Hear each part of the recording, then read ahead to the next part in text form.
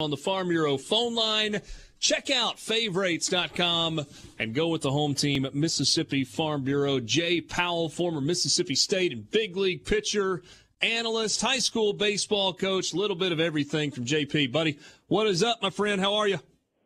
Oh, Richard, doing well, man. I'm actually on the road, headed back from the beach, and it sounded like I was kind of a jack of all trades, but a master of none in that introduction. Well, I don't know. You got a World Series ring. You mastered something along the way. I guess so, but yeah, we've been on the coast playing baseball, so now got a couple days off. It sounds less luxurious though when you say you've been on the coast playing baseball. When you just say, "Oh yeah, I'm coming back from the beach," you know. Yeah. Well, it's you come down here for this tournament with the high school guys. It's about 3 games in 3 days or 4 games in 3 days, so you get a lot of baseball in a short period of time.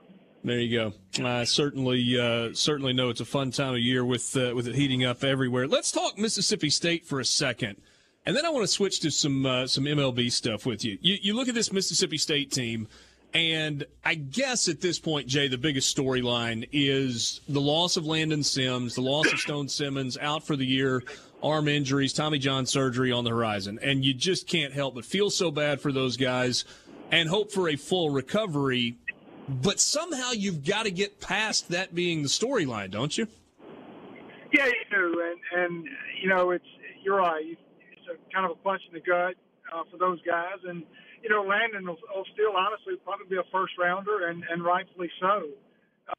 But, yeah, I mean, you know, looking at this group this year, I thought that offensively, I thought they had enough.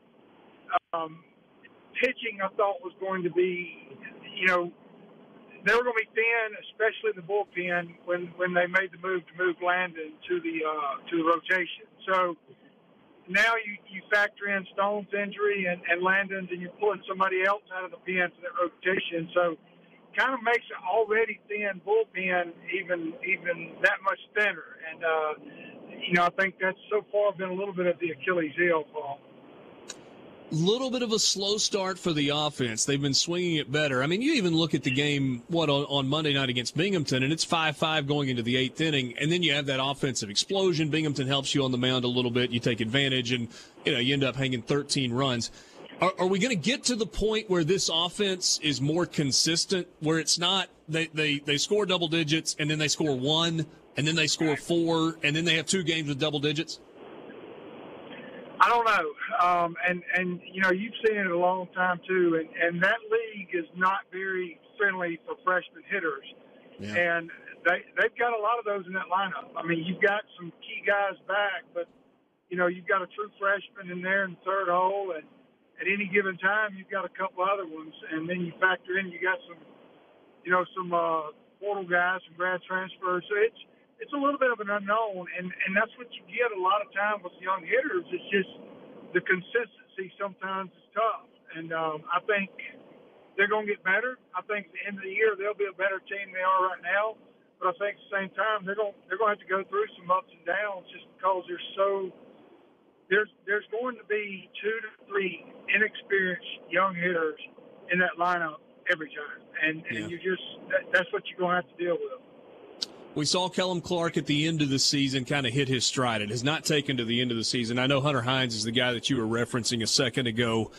Right. Man, physically, that's a special-looking kid. At 6'3", 215 as a freshman. He looks like a big leaguer, not a freshman in college.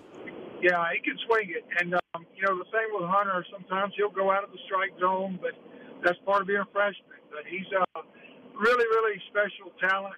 I think he's obviously got a really good future for that group and in that league. And you know, you talk about Kellum. You know, Kellum's starting to kind of figure it out a little bit this year. And you know, I've had Kellum as a coach and a player. And the one thing I always said about Kellum was he knew the strike zone better than any young player I've ever seen. Well, beginning of the year, he was swinging at so many balls out of the zone, and really uncharacteristic of him. And he seems like he's kind of gotten that back on track and a little more patient, and now he's kind of zeroing in the strike zone, and Kellum's a good hitter. So if they're going to have any kind of offense, Kellum, you know about Logan, you know about Cameron James, some of those guys, but Kellum's a guy that coming back really kind of think, well, he's going to have a big sophomore year. So you really got to kind of hang your hat a little bit on him, too, of having a good year if you're going to have a good season. Jay, one of the things that I love about you is if you have an opinion, you've never been afraid to hold back on it. So I'm really curious to hear what you think about some of the issues that Major League Baseball is discussing, that they were discussing as part of the new CBA. One of those is the possibility of banning the shift. So baseball's unique. I mean, it doesn't have there is no clock. You play till the game's over. You know, there's no rule that says you have to put players in certain spots. Right. But the shift has changed the game, and some people say that it has changed the game to the detriment and the enjoyment of fans. So when you hear talk about the possibility of banning the shift, what's your reaction? Well, the shift hasn't changed the game. Hitters' approach has changed the game. And look, I'm an old pitcher, but I've still got a lot of really good friends in professional baseball. I got a lot of good friends who are hitting coaches in Major League Baseball. And it's the same thing. It's just there's never an adjustment. There's never adjustment to strikes. There's never adjustment off full side. So that kind of stuff has changed the game. So instead of, in my opinion, if they want to put 8 guys on that side, let them do it. I mean, you ought to have the freedom to be able to do stuff like that. But they just, I don't know. I think it's a joke. I think a lot of stuff Major League Baseball is doing now is a joke. And they keep thinking, well, we want to get the younger fans. If you want to, it's Major League Baseball is strikeout, strikeout, pop up, strikeout, pop up, strikeout. Walk, bomb, strikeout. It's getting to be a boring game, and it's not because of the way the game's designed. It's because of the way the game's being played. And taught. It's home run or nothing. Strikeouts are through the roof, and it's not because the pitchers need to lower the mound. It's because of the way guys are approaching hitting. So I think it's a mess. I think it's a bad mistake, and I think it's just another one of the bad decisions that Major League Baseball is doing. All right, let me give you a counterpoint just to see what you say, because you bring a different insight when you say you talk to guys that are coaching, teaching big league baseball, and there's no adjustment. No. There are a lot of people that have said, that in reaction to a shift, say, look, just hit it the other way. Right. But you've also got pitchers that are throwing harder consistently than they've ever thrown, which kind of makes it hard to go the opposite way, if not impossible to go to the opposite way some of the time also. Is there anything to that? Watch a Major League Baseball game, and when you do, all right, let's just say they've shifted. And it's a left-handed full hitter, right-handed pitcher. And they're all shifted full side. Watch the pitcher. They don't pitch to the shift, meaning they say, well, we're going to shift, play him that way. We've got to pitch him in. Maybe they still throw him away most of the time or trying to pitch him elevated fastballs. And he's just, he's just getting on top of the plate, pulling the ball. And so the pitches for them to go the other way are there. Okay. They just don't do it. What I mean? So, and that's what's interesting to me is they play the shift and they still pitch them the same way. And look, here's the deal. As a high school baseball coach, there's been certain times where Jerry and Ely was a prime example. And I coached against Ely for a long time.